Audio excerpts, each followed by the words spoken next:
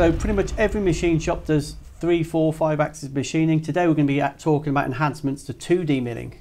So how have you improved it? Yeah, as you say, PowerMill, we've got a great reputation for all that advanced stuff, 3-axis milling, high-speed milling, 5-axis crazy stuff. But ultimately, every one of those PowerMill programmers still has a need to do 2D simple machining. Every part, every mould is going to have some sort of hole, pocket, slot that needs to be cut. And so we've not lost sight of the fact that 2D is a big part of programming.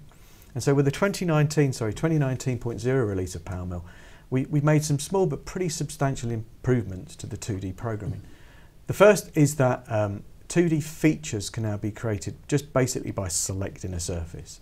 So in previous releases of PowerMill, you'd have to convert a surface to a piece of wireframe geometry and use the wireframe to drive the feature creation. It's just extra time and effort. But with the latest releases of PowerMill, you literally click a surface and PowerMill intelligently analyses the model, figures out what type of feature it is and creates the appropriate feature geometry for you. So we've got time savings, well, just easier, isn't it? It's just so much easier, yeah. So much, and faster as a direct result of that. Yeah, less room for error. Yep, it avoids the chance that you've accidentally picked the wrong surface and created the wrong geometry. It just makes the whole thing more error-proof and faster. So auto feature recognition. It is, it's an interactive feature recognition. You're still having to pick the features that you want, but it is far more easier than it's been in the past. And the second enhancement we've got, as you can see with this particular video, is when we've selected a surface, this particular feature you can see it's an open pocket.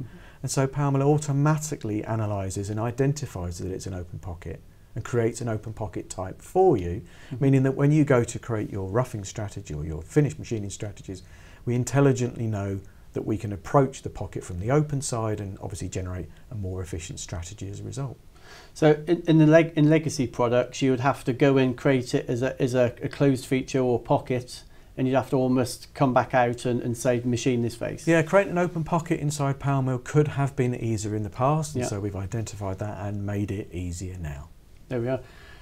2D machining, who would have thought it? You can make it even easier. Yeah, there's still room for improvement, so keep watching this space. Thank you. Thanks, Joe.